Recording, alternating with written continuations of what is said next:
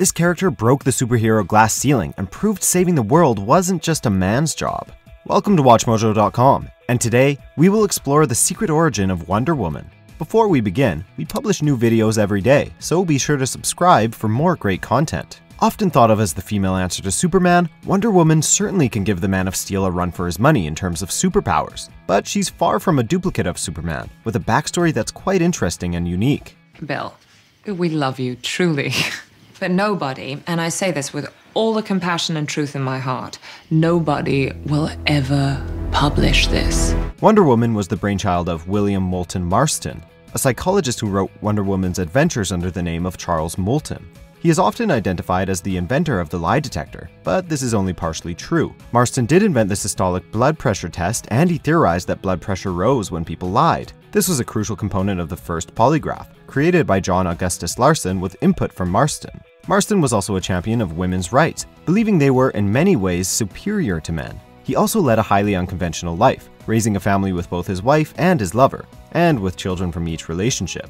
The psychologist also held some interesting beliefs about dominance and submission, believing that submission was something women enjoyed, in spite of their superiority to men, which likely explains why Wonder Woman so often found herself bound in many of her earliest adventures. Dr. Marston, Wonder Woman has drawn criticism for being full of depictions of bondage, homosexuality, and other sex perversions.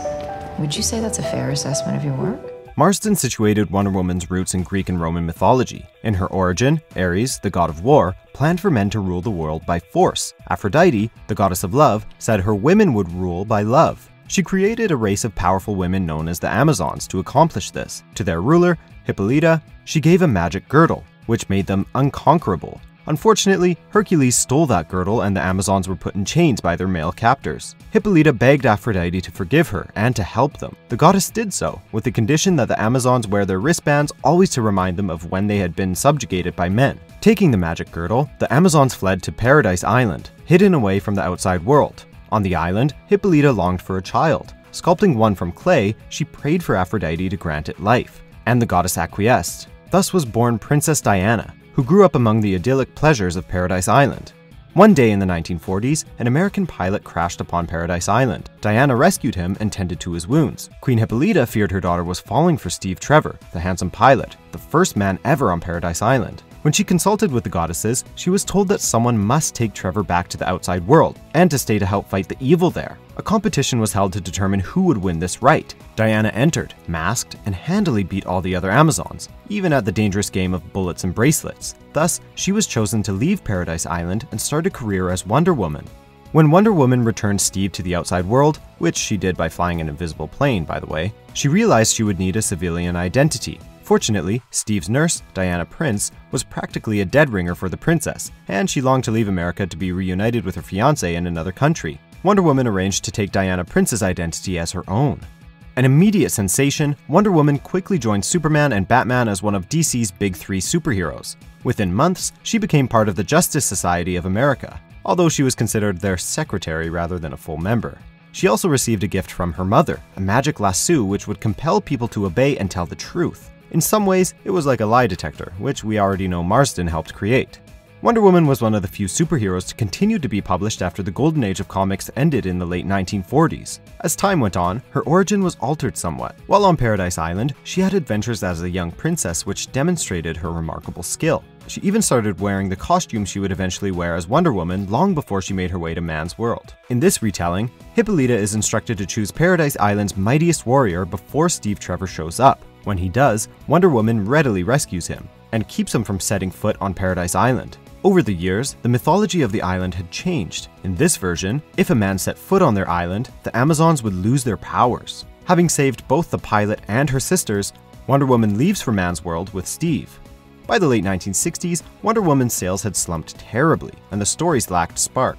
Hoping to jumpstart the series, it was decided that Paradise Island would have to disappear into another dimension. If Diana chose to remain behind, she would lose all her powers. For a few years, the new Wonder Woman featured Diana using nothing but martial arts skills, learned from a man named I Ching. Dressed in mod fashions and seemingly modeled after Emma Peel of the Avengers TV series, it was certainly a change of pace for Wonder Woman. But readers missed the old amazing Amazon. After her appearance on the cover of Ms. Magazine #1 confirmed her new status as an icon of the modern woman, Diana's powers and costume were restored in 1973, and she soon became the star of a popular TV series as well. After the landmark Crisis on Infinite Earths, DC decided to give Wonder Woman a major revamp. Superstar artist George Perez took the reins, giving Diana a majestic makeover and emphasizing the character's Greek mythological background. In Perez's retelling, the Amazons were born out of the souls of women cut short who await rebirth in Gaia's womb. One soul was left behind, for it had a special destiny. This soul, of course, eventually brought Diana to life. And the island where half of the Amazons lived was now called Themyscira rather than Paradise Island. But once again, when the gods told the Amazons that they must send a champion to fight the evil which Ares has unleashed on Earth, it was once again Diana who was chosen.